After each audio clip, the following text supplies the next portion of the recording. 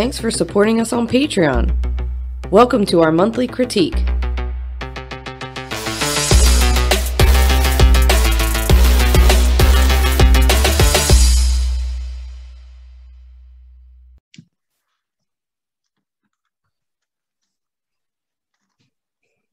Hey, bitches.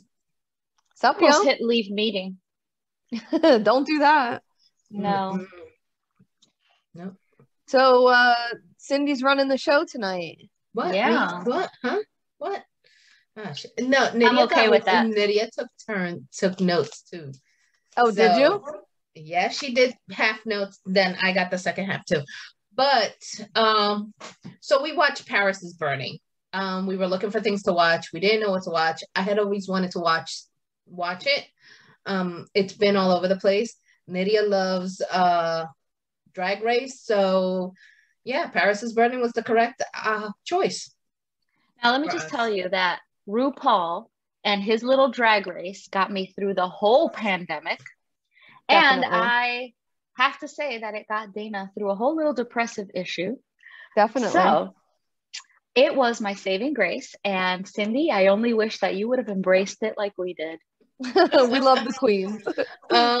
Yeah, I think I lived through that. So I saw a lot of this in person, going to a lot of the clubs when I was younger. So I got a chance to be there for some shit. Not like I just really think not like I really Paris think you is would have loved it. Burning balls, but yeah. Because that's a whole other It's thing. it's a whole world that's like, it's Yeah. so funny. It was so funny to hear all of the terms from 87 that like are just getting to the straight world now. It's like, Mhm. it's so beautiful. Yes, and that's queen. beautiful. And then you're like, bitch, they've been saying that for years. They've been You're trying saying to throw claim that shade now? for years. Yeah. Yeah. And I They're wanted reading to you for Phil. Yeah. Yes. Oh, so good. So good. So, but it's good to know where all of this came from. So the documentary starts with New York seeing the people on the street just walking around, and I can't remember his name because it didn't pop up with his name on the first scene, and he's talking about his dad and the strikes that he has against him. Yeah. For being black. Wait a minute. Being male. Can we talk about the freestyle music in the opening scene? Look, my first note in here, freestyle music playing. I should come on now. I had it right there. If that wasn't indicative of the 90s, I don't know what is, honestly. It Yeah, it was really pretty is. great. We felt that, especially because we grew up listening to freestyle music. So yes, that was actually on my notes, freestyle music playing. And then the of music course through the whole documentary was really great. Yeah. Mhm. Yeah, it was. Mm-hmm. So he's talking about the 3 strikes he has against him: being black, being male, and then on top of that, he's gay. So, and he's just walking through, just discussing the world, and was this Peppa LaBeija that came up the first I one? love And Peppa LaBeija. Can we talk about his name for a minute, or her name for a minute? LaBeija can be taken 2 ways. For those of you that don't speak Spanish, Beja means beautiful. Okay, so it could also be, so La Bella means the beautiful. It can also be, interpreted as beige. He's a light skin. So I took it both ways. A lot of the names that these girls have, the houses, Queens. yeah, these queens have double entendres, and that is so fun because I love a good pun. Definitely. Yes. But the one, and I said the Queen in Gold, and that's how I was like, when LaBeija came out and started doing their thing on the stage and during the ball, and they're draped out in that gold on ensemble, and I was just like, oh. And then they were the current ruling house mother of the House of LaBeija. And the legend. Talking about the legendary children and who's going to be coming up as an up and coming legendary child. And it's just like, what, you know, what these queens did with their homes and opened up their homes to these children, basically children, because they were abandoned and left their homes for not being accepted at 13, 14 years old and 15 years old, and didn't have anywhere to go and weren't accepted by anyone. And that one group of kids that were talking about how when they walked in there, they were accepted, where everywhere else they weren't. Right. They can walk in there and feel safe and feel welcomed automatically. And that was a big thing. And to this day, we still feel the same way. Like I know I was taken in by a friend of mine when I left my home, but I was 20 already, 21, almost 21 years old when I left. And I just remember, you know, this is probably the same thing that they had, but they were so much younger, you know? Right. And when you walked into the barn, how did these houses were made? They were created just basically because, oh, you got a trophy, now you get a house in your name. Right. And that was like, I was like, that's how the houses were created? Well, I think it's a really beautiful testament to a estranged group of people, you know, from society that like really just comes together and like takes care of their own people. Like they're just so marginalized in every, you know, this documentary really does a really great encompassing of like not only the queerness of it, but the racial aspects of it and the classist aspects of it. And I thought that it was really, really, you know, if you didn't live this life or haven't felt marginalized by anything, like this is a way to really see a side of the world that you're like, holy shit, I didn't know anything about this, you know, or like I didn't, you know, people go to New York or go to LA or go to big cities because they're going to be more accepted there. But they're like, I mean, they're coming with nothing in their pockets and no family and no help. And like, yeah, they want a house or they want a trophy and they got to like win a house, but like they like literally are bringing in little kids that have nothing and they're like teaching them the ways of their world. And I think that's really beautiful. They don't win a house.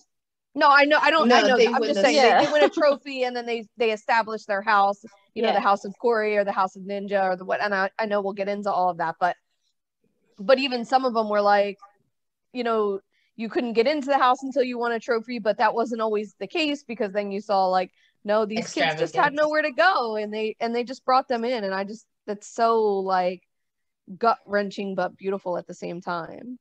Yeah. When I saw the gold lame gold sequence that Pepper LaBeija was wearing, I wrote, Jesus Christ, the pageantry, because she had around her people with feathers, like those feather fans, and like she had a whole entourage before entourage was even a thing, you know?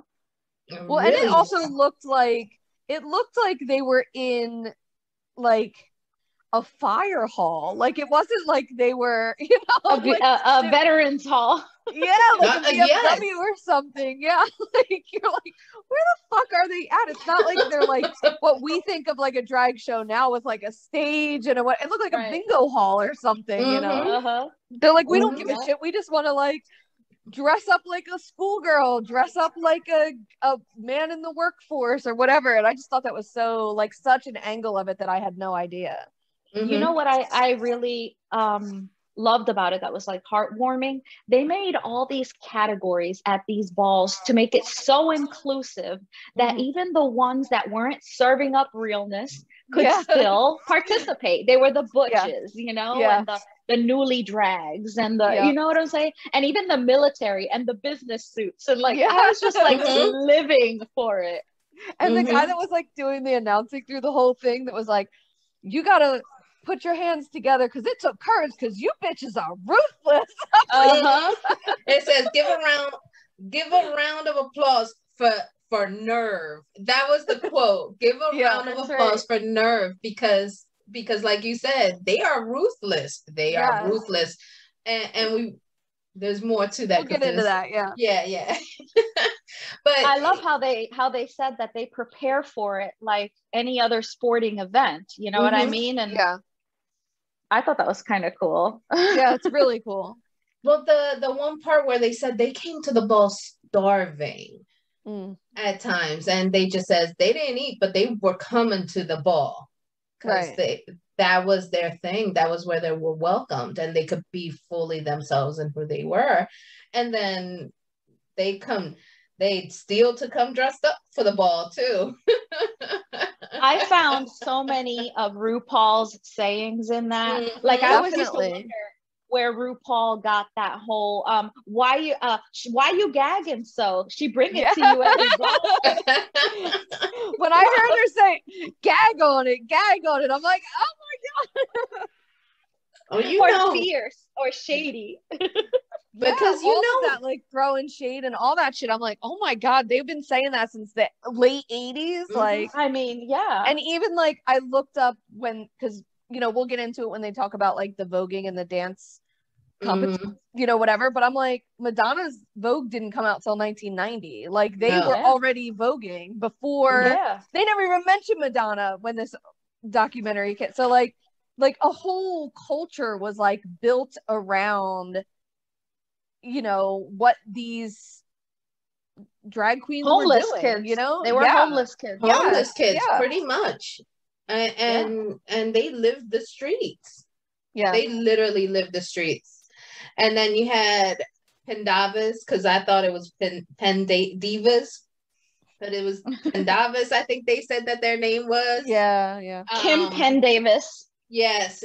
Sewing their gown, and they had a protege, which was Freddie, and they were discussing, how long did it take you to make the top? Just an hour to make the top?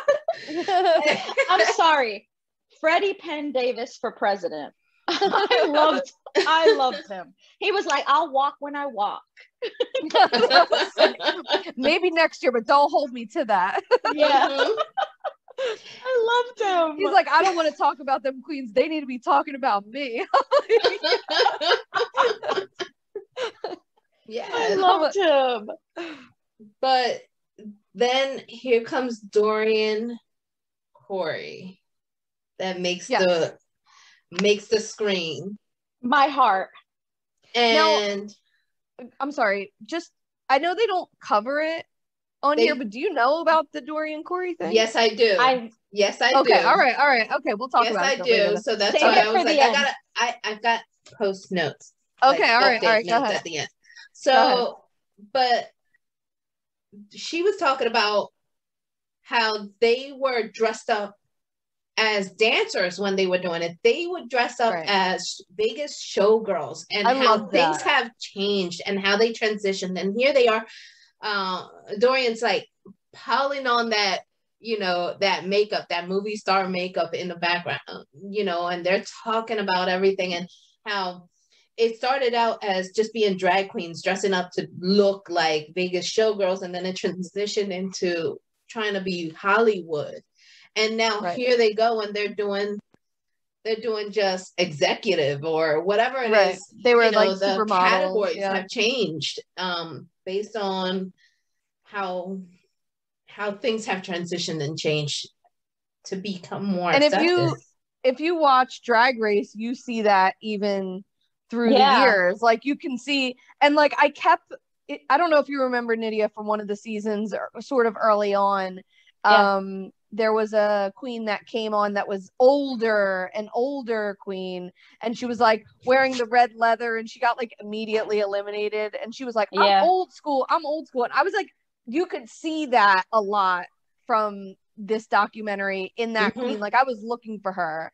And the extravaganza, Strand extravaganza or whatever the fuck it is. There were still queens from the old houses and there were still the pageant queens and the different categories. So yeah, you still had a lot of that balls thing. But how much did I lived when she said, when Dorian Corey said, more balls, less drugs. Cackling. I was cackling. You know, the thing about RuPaul, and like, not to keep talking about RuPaul, but the thing about RuPaul, because RuPaul came from that era, you know, and in New York and in that time, and like that was where, like, you know, Ru got their start. And the thing about RuPaul in what is that movie that the guy, Party Monster or whatever, where he is from that circuit and he kills the drag queen Angel, you know that whole story, right?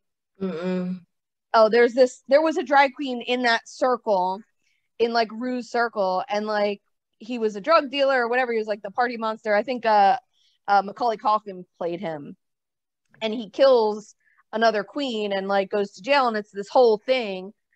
Maybe we should cover it on the podcast, because that's like actually a very good story.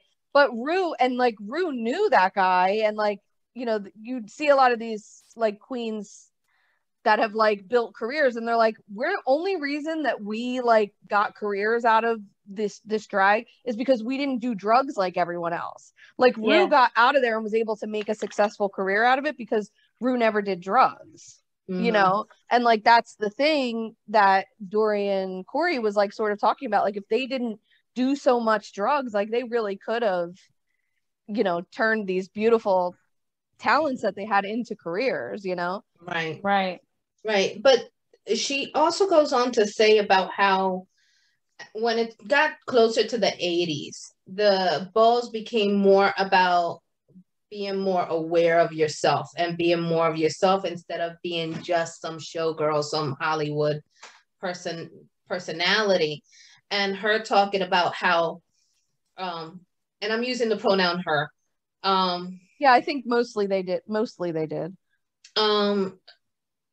She said, I tried to be like Marilyn Monroe or one of those famous Hollywood people, and here all I wanted to be was Lena Horne.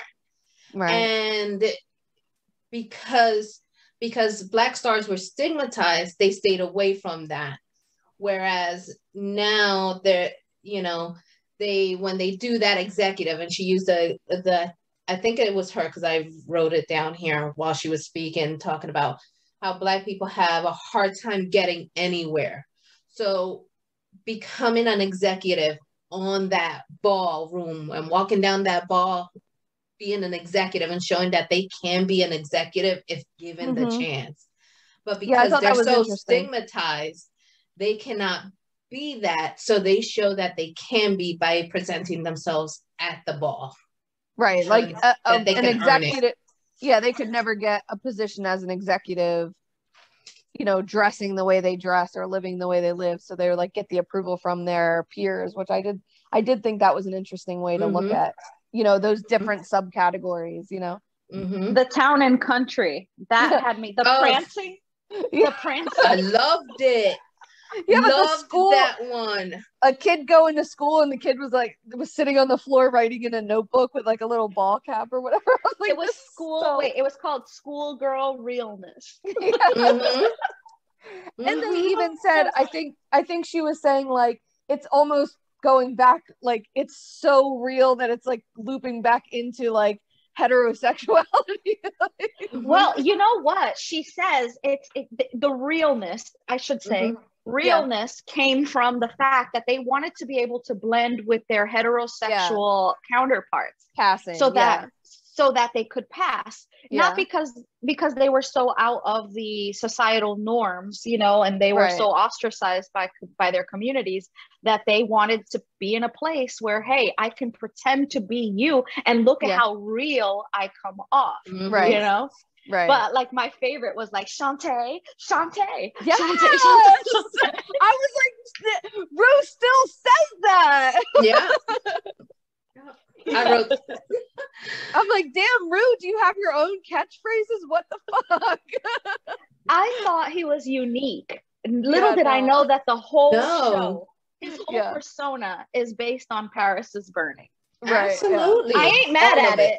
No, I'm not mad. Literally everybody talks like that now. So. But also the truth is, Rue came from there. Right. Yeah. He was probably doing all the circuits. Yeah, definitely. Right. You know, going to all the balls. And now he's got a pipeline playing with all backyard. the balls soon. Sorry. Got 10 minutes before I have to restart.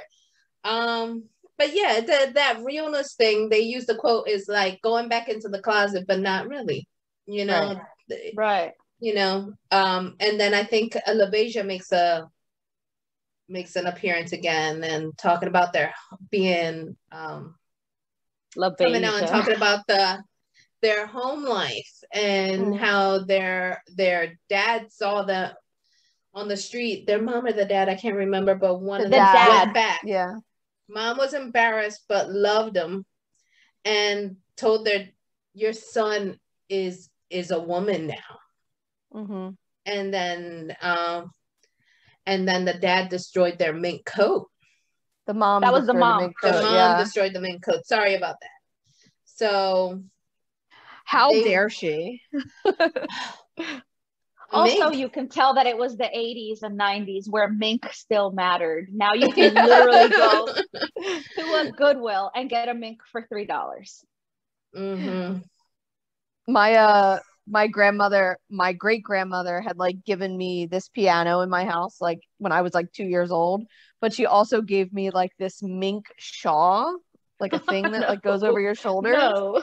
And I was like, I would simply never. So I gave it to my sister. I was like, you should have something from the family. Here you go. Which one? Which sister? Tabitha. It's my on my dad's side of the family. But yeah, it's like this like real, like genuine like fox fur or something. I don't know, mink. I don't know what the fuck it is. And I was like, I would never. I mean, not that Tabitha would ever wear it, but like. Wow. He seems more inclined to have some shit like that than me. Definitely, yes. Can we talk about Venus Extravaganza? That queen just made, and she called herself a femme realness queen. Is that what she said? Yeah. Because she could pass.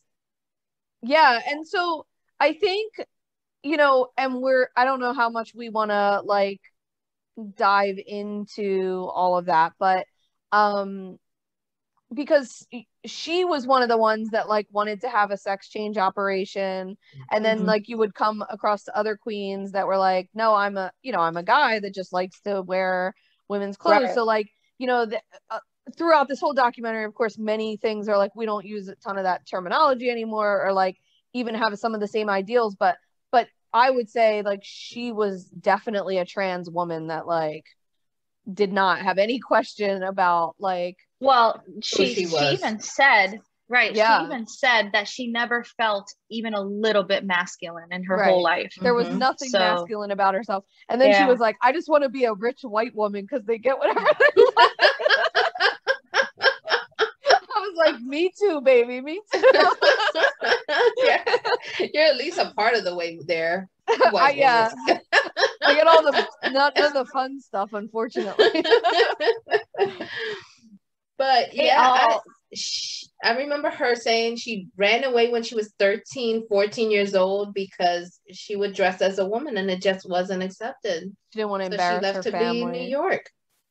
Right. So she was on the streets since 13 and 15 years old. That's tragic. And she became a sex worker, right? Yeah, it said that she was like dabbling back and forth, and that there was she was the one that was talking about the instance when she was like, I guess with a John, I guess you would call him, and he found out that she had a penis, and it was like, you tried to kill me, you tried to give me AIDS, and he like attacked her and she jumped out a hotel window, which is like, it's so fucking scary. She died, didn't she? She's the one at the end that dies. Yeah. She was found strangled in a hotel room. And her murder was never solved. Her murder was never solved. I was looking it up. They believe that she was also probably like a bad sex work situation happening. Yeah. And that she was killed in a hotel room. That's so sad because she was so full of hope, you know? But yeah, you know she what? was the one that was saying, like, I just want to live a normal life and have my sex change and be a real girl and marry the man I love and, you know, have a car and move away from here. And it is really, I mean, what could she have been, 20 maybe? Right. She was 23. Oh, wow. You know what I noticed that throughout the whole Paris is Burning thing, like a theme throughout, that these young, you know, they were Black, you know what I mean? Yeah, people right. They were Black color, and Hispanic. Yeah. Black and Hispanic, I consider that the same. So they were people of color. So they all wanted to be white women. And RuPaul always says that he thinks he's a rich white woman. Yeah. And it's like, why that though? Like, you can be a rich Black woman. That well, exists. because I think the thing, you know, about white women is that they are very coddled. You know, we are very like, we're what like society like takes care of, and we want to, you know, you have to, like, even if you look at murder across all of true crime, like, what is every case is covered is white women, whether they be rich or be poor. You know, there's twice as many people of color, you know, women of color that are murdered, and we hear half of their stories. Like, that's the thing about white women, you know, all throughout history, is we've been so coddled and like taken care of and babied, and you know. And I mean, come on now, look at our Aruba stories. Right. Leave Aruba alone. Or Aruba, but yeah, I mean, they like the Pepito story. I mean, they're the ones that get the attention. Or even something like Emmett Till, you know, like, where a white woman can say anything about a person of color and it's taken as the word of God and they're believed no matter what. And, you know, everybody else is in the wake of the trauma of what they have to say and do, you know? Mm-hmm. So hence the reason why they needed these houses and these made their own families, you know. Well, and they called it gay street gangs. I know, I got that in my notes. And their street fight was the ball. Yeah. I love it. Can we all just freaking fight it out in the dance floor? Like, can we just do that? I mean, they really did, and hence voguing came into play. Wait, when she was like describing how, I forget which one it was, but when she was describing how she would like take her compact out and like beat her face and turn it around and show the other girl to beat her face, I was fucking dying. I'm like, yeah, because it looked so good and you could picture every bit of it, you know? Yeah. And when she said beat her face, I'm like, that's the thing they still said. Like, I was just like, holy shit, this is crazy. Yeah. It was so good. Yeah. I loved it. You know, the voguing, that's when Willie Ninja comes on the screen and they start talking to Willie about and how he was the most powerful, best voguer out there, and he starts talking about his dreams, and they also go into the stories about the terminology that we're also familiar with. But we have 1 minute left. I'm gonna go restart this. Okay.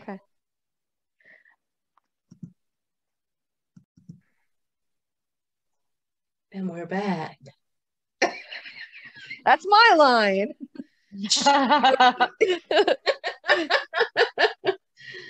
So we're back. We're talking about the terminology and the fights that occurred during the ball and the shade that occurred during the ball. And that's one of our favorite terms. Is one of the things was the shade. And I remember the men's coat, and I put in quotation because the one person was doing realness, dressed like a man. And they were like, oh no, he's wearing a woman's coat. Look at where the buttons are. And that's where Shade she was like, came all the in. buttons are on the right. The buttons are on the right. And they would use Shade to disqualify the heck out of each other. I thought that was so funny. So I loved it. I loved it. And reading to find flaws in each other. So Yeah. Nydia, you know all about the reading. What was that? I didn't know about this until you guys. Reading is fundamental. Reading is fundamental. That's RuPaul's thing. Yeah. So reading they take you to the library. Right. Reading is insulting. So the way that he explains it, that LaBeija, I think it was that explained. No, was it LaBeija or was it Corey? No, I think Dorian. It was Dorian Corey. Okay, so Dorian Corey describes it as, you have two Black queens. They can't say, well, you're a Black queen, and they can't insult each other because they're on level playing ground, Right. So what they do is they find a flaw and they exaggerate it, and that is called reading. So and when you're read to filth, which I love, is when you are taken down a couple of notches. Yeah. She read her to filth. Little did we know all of this came from this time, and it was all in Paris is Burning. Well, they're usually on RuPaul's when they do the episode of the reading, where they go to the library. Ru does say, like, in honor of our queens from Paris is Burning. Oh, they do. Right. We're going to the library. He always like has that one episode where he like says it, and because it's so well described there, which I didn't know that, I knew it was from that movie and I knew what it was just from RuPaul's, but I didn't know. Right. Like, how the reading turned into Shade and then Shade turned into voguing, Mm-hmm. Also, like, how the whole show is basically a ball. Uh-huh. The whole show. The whole show is basically the ball. Yeah. It really is. It really is because a big part of it is them making their own costumes and their attire on RuPaul's. And that comes from them being poor kids off the street and wanting to make these beautiful costumes and having to learn to sew and having to like learn to, make these gorgeous, things with no money. And, some of the first challenges on RuPaul's, the first couple episodes of the season is like, they'll give them like bags of trash and they have to like come up with an outfit or, Halloween decor or whatever it is. And it really is like, all of these challenges are like all of these little micro, what did you call them? Categories in the balls. Yeah. Like, so yeah, it really is like based on this whole scene. It's very cool. Mm-hmm.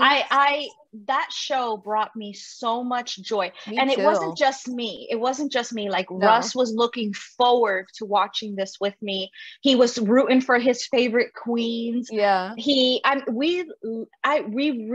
brought me genuine joy. It really did. Yeah. I was surprised on this. I was surprised by it. There is a podcast on this that we're friends with on some of the socials. Oh, is there? Yeah, it says thanks for coming, and it's all about the shows. I feel like they're on TikTok. There's two drag queens from RuPaul's Drag Race. Really? Trixie and Trixie Mattel? Trixie Mattel and Katya. They like have a show and they do little things on TikTok and they're like best friends and it's so funny. It's so fucking funny to me because they just like laugh at each other and they just love each other and it's just like they're just so shady and they just like I just love them so much. They just bring me so much joy, They really do. Yeah. I might start watching again. I'm like sitting here like I think I'm gonna watch it again. Yeah. It was like a straight up infusion of dopamine and vitamin and I D. only watched the first 6 seasons, so I'm like thinking maybe I'll just pay to watch the rest of it because I really want to see the rest of it, Yeah. Nydia, you have all the seasons, don't you? I had to pay for some, but it's like literally one of the shows that it was just so worth it. Yeah, but there's like there's hundreds of seasons though. There's like RuPaul's UK, RuPaul's Australia, Oh my RuPaul's God. like, yeah, like they're That's a everywhere. lot. So like, so you got plenty to choose from. Yeah, you couldn't even keep up if you tried, honestly. But it's pure joy, joy. And it's all based on, basically all of it's based on the stuff that was happening when Paris is Burning was recorded. And going back to Ninja and his voguing and his dancing, and how voguing came from basically their form of street fighting, right? But it also came from the magazine Vogue and the poses that they were doing whenever they posed and modeled for Vogue. So like you saw the cover of Vogue, and if the model is doing some crazy pose, they're doing it at the ball on that floor. And and it was their form of street fighting, and you couldn't touch each other. Touch each other, you were out, Yeah. I love that. Yeah. It was amazing. But there was some things in there, and I said, and that I wrote, and it said,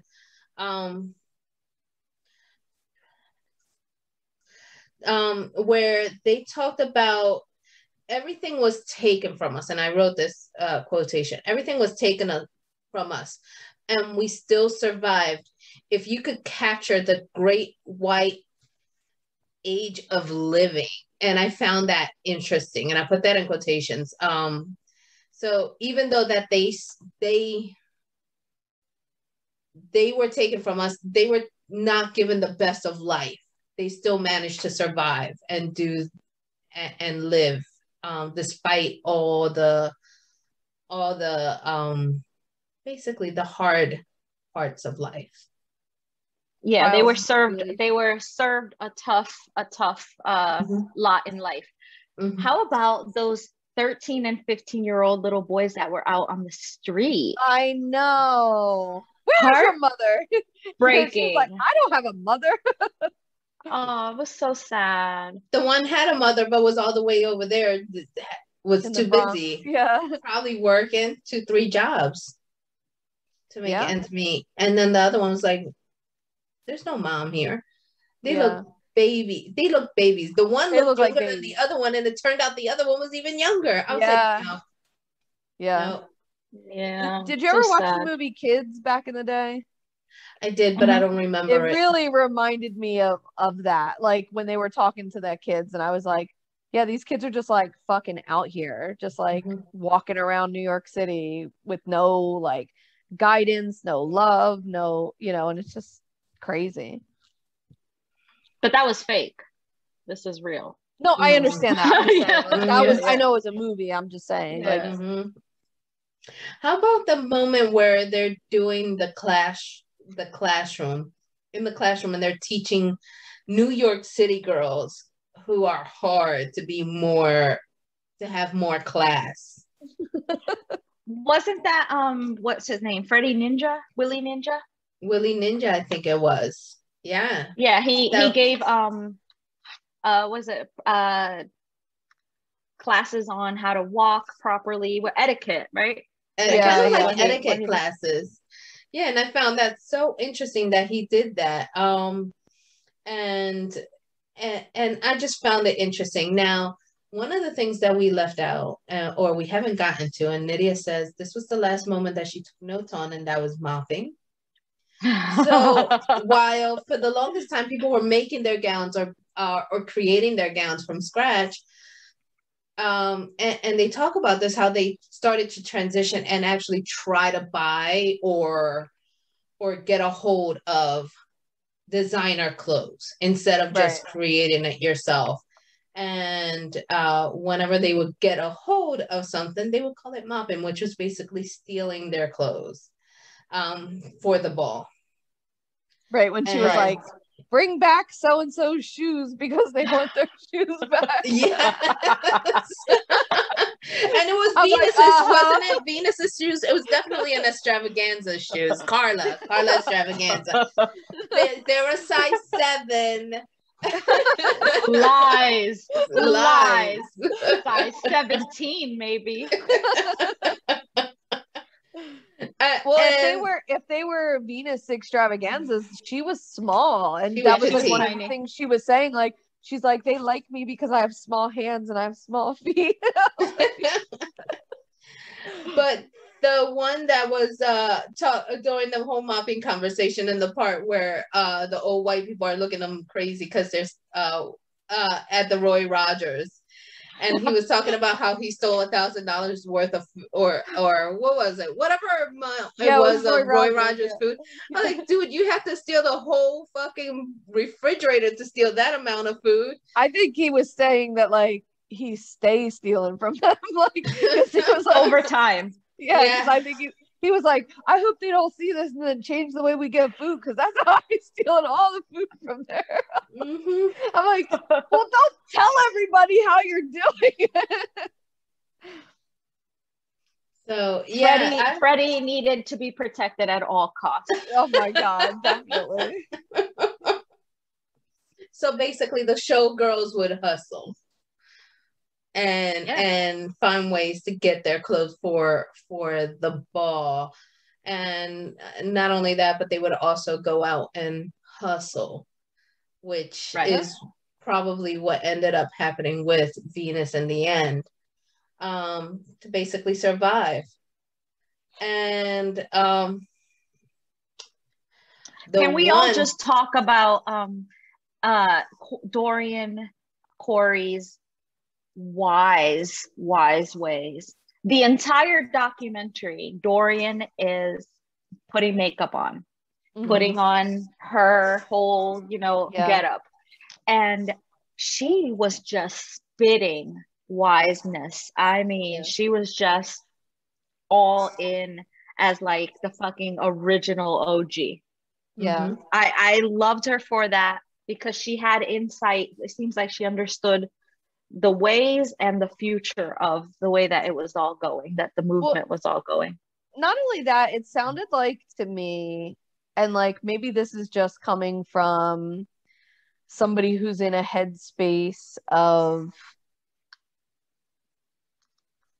constant reflection, but she really felt like, to me,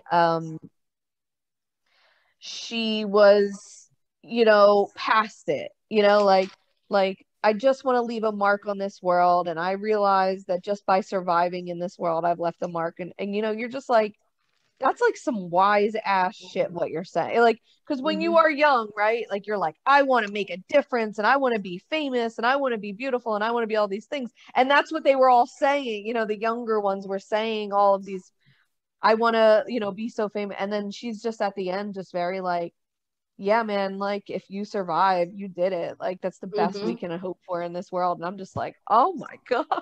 Like, I know. She was, and then to find out what happens to her at the end is just like tragic. But you are gonna tell us though, right? I am. We're gonna talk about it. Yeah. Okay. Can't wait to hear it. That's why I'm like going like this, like. So the one model who was there was a pair of women that were trans women that were walking through the beach and excited because the one had her sex change, and she was excited about that. And I remember LaBeija talking about, I'm glad I didn't do it, because some people change their minds after they have that, and it's so expensive. I'm glad but that was but he was not a trans woman. Some of them are trans, and that was the thing that I think that is an important distinction, is that not every drag queen is a trans woman. Most of them are not, most of them are not. That's right. But I think in that world, just an observation is that trans women were really able to be protected within the drag community because it was safer for them there, Right. Yeah. But What, also, are you talking about what's her name? Are you talking about what's her name? Hold on, I wrote it down. Shit. Why am I Saint Laurent? The girl it called might Saint be Laurent. Saint Laurent, but I have written down Brooke Extravaganza. Okay. Brooke or Carla, one of those, because it had both of their names in there. Yeah, it wasn't Okay. Carla. It wasn't Carla. So then it was Brooke Extravaganza that had the sex change, but they were together when they were talking about it on the beach. Okay. Yeah. Now Saint Laurent might have had the change. I'm not sure, but I believe she's the one that went to the Ford modeling search. Yeah, I think so. Yeah. Yes. She was serving realness. Yes. Yes. And they interviewed Eileen Ford, which is, that's taking it back. Yeah. Some of when they were like talking to the like white people from that like era or whatever, I was just like, why are you wasting your time with these fucking idiots? Like, we don't care about that at all. And it kind of ends towards the end there, talking more about how the ball started changing, and some people were talking about how it wasn't as fun as it used to be. They start giving some updates on people, and they start talking about New York City and how much it started to change, and how Vogue, the voguing started becoming popular. And they talk about how it became popular in Harlem, which, but it became popular from the balls. And at that point, Ninja was featured in one of the articles, and he became a choreographer. He started actually doing what he had always dreamed of doing. Right. That was cool. Yeah. And he had said, I want to go to Japan. And then he was like showing off his jewelry from when he was in Japan and all of this. And he's like, I did that. I actually bought that. He didn't mop it, Yeah. And so it was just to see that there was some progress and positive things that came out of all of that. I gotta wonder though, how did Madonna meet and become involved with Ninja? I bet you through Studio 54 or something like that. Probably. That's what I was thinking about that, because I was like, what year did Vogue come out? I must know. Because I was like, what the fuck is happening here? Mm-hmm. And it's got to be, through some fucking, she met some cool ass queen along the way. And didn't she work with him specifically? Oh, I don't know about that at all. I think they mentioned that. That would make sense. That would make sense. It would make sense. I know that he did work with some big name people, and he got a chance to travel everywhere. But specifically Madonna, I don't remember. I didn't write it down, so sorry. I think if I didn't hear it on there, I think I heard it on RuPaul. Mm-hmm. But that wouldn't surprise me, because he was definitely involved, quite a bit involved in everything. And also towards the end, in the credits, and I told Dana, I was like, watch the credits, because into the credits, they continue to give more information. They talk about Venus's murder. One of the extravaganzas, I guess, one of the Venus extravaganza. No, but one of her family members, you could say, was talking about how, she remembers her taking risks, that Venus taking risks and going off and meeting with people. And so it makes you believe that there is a possibility that it was, one of those moments where sex work situation going awry. Mm-hmm. Yeah, I think that's what, most people believe is what happened, mm-hmm. considering, the location of her body. She was like found strangled underneath a hotel mattress, mm-hmm. like under a hotel my bed. God, really? Mm-hmm. Yeah. It's featured quite a bit in a lot of podcasts, true crime podcasts. Yeah, wow. I Googled, I listened to a couple episodes of some podcasts just because I wanted to know a little more about the murders, and that's when I found out about the Dorian Corey thing. See, I know. Cover it. we should cover it because it's very interesting. Yeah. So I knew about the Dorian Corey from a few podcasters. But so basically when Dorian passed away, they went to clean up her house, and in the back of her closet, they pulled out a trunk, and there was a mummified body inside the trunk. Right. So Dorian Corey died in 1993 of AIDS-related complications. Mm-hmm. And she gave all of her dresses to another queen that had been taking care of her. And that queen found the body. And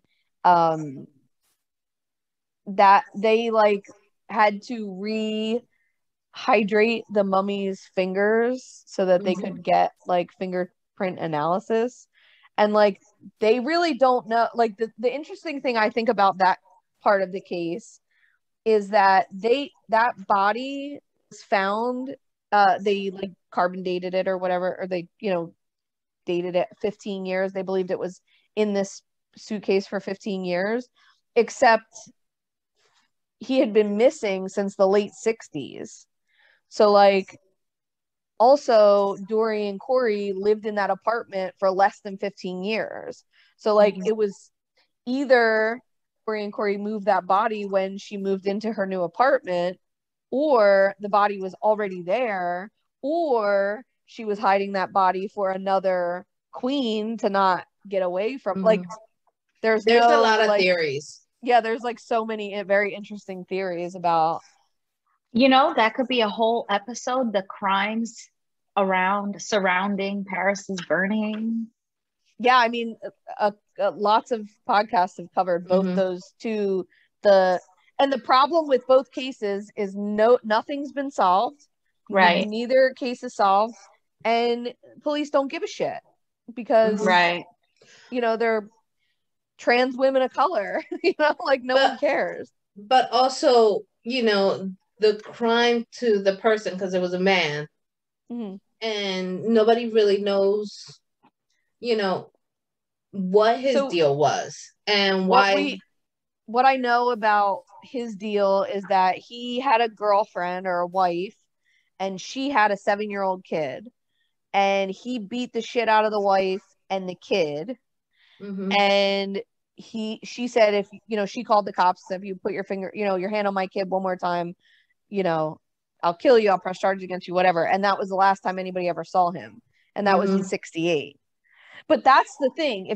If she died in 1993 and he was supposedly, his body was in that suitcase for 15 years, what the fuck happened to him from 1968 to, you know, what, 70 something? You know what I mean? Like 15 years of 1993 is not 1968, you know? So what the fuck?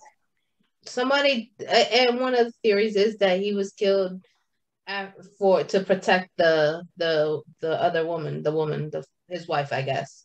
Right, yeah. But how the fuck did his body get in Dorian Corey's house? Because unless Dorian Corey had nothing to do. Up. Yeah, like it's very interesting. Very, very interesting.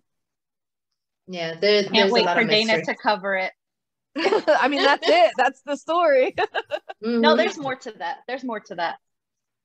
Yeah, I'm sure there's more to it. Yeah, I think Dorian was like either the guy's boyfriend or her friend or something. There's no way to know some relation. Yeah, but because nobody ever knew, like Dorian's friends and family don't recall her ever dating a guy named Bobby, whatever his name was, Bobby something. They're like, yeah, I don't remember him dating that, or her dating someone named Bobby. But you know, that's not to say that Dorian didn't keep that secret for a cis man that didn't want his business out there. You know what I mean? Like, that's something that happens with trans women all the time. So especially in the 80s and especially during the AIDS epidemic. Not to change the subject, but I will say Nancy Reagan was trending this week on Twitter for being a very good dick sucker, which I said was a thing in the President's Cheese episode, the problem with government cheese. And it was like trending all over Twitter. And one of the things was Nancy Reagan didn't have shit to say about the AIDS epidemic because her mouth was full of dick. That being said, I saw TikTok today about that. And not really about Nancy Reagan sucking dick, but something to the effect that, the something from this area ran over like they were getting in line for Nancy Reagan's throat or something to the effect. I was like, I am done. They were ripping Nancy Reagan so hard on Twitter about her being like the best dick sucker of all time. And I'm like, who started that? Because fucking Ben Shapiro's no, I didn't. Ben Shapiro's sister made a tweet, tweeted a picture of Madonna at 63, all sexy on a bed, and a picture of Nancy Reagan with her family, and was like, "Who would you rather be?" And they were like, "Nancy Reagan was the biggest dick sucking fucking blah blah blah." Like, why? They called her throat goat. Yeah, throat goat. But like, you're trying to like sex shame Madonna when like, what the fuck? Like, when Nancy the first Reagan lady was the worst. throat goat. Also, who would pick Nancy Reagan? Like, they love the Reagans. They love the Reagans, and like, poor Nancy. Listen, not poor Nancy Reagan. She's dead, whatever. But like, her poor family has to like watch on Twitter that they're like grandma, like the dick sucking queen of California, the great grandma at this point. Mm-hmm. Damn. Oh my god, that shit made me laugh so hard. I was fucking dying. I was like, I fucking said that shit 2 years ago. Told you. Funny that I remember Amanda brought that up. One of my coworkers brought that up when she heard about that. When you mentioned it, she brought it up to me. She's like, I can't believe that part. Anyway, I was really glad to watch this documentary. I had never seen it, so I was glad to watch it. You never saw Paris is Burning before? No, it's just like one of those things that I was like, yeah, I want to watch that, but I never got around to it. Mm-hmm. Yeah. Oh yeah, we watched it. So this is now the second time I see it. Yeah. You should watch RuPaul's Drag Race. Just saying. Honestly, I think you would like it. It's very good. Maybe I would. We'll see. We'll see. We'll have to drag her over and watch it. Yeah. Kidnap her. Yeah. Might have to. So, anything else? Anything else before I stop recording? No, you tell me. You took the notes. Oh no, that was it. That was great job, Cindy. Thank you. Occasionally, I guess you're right.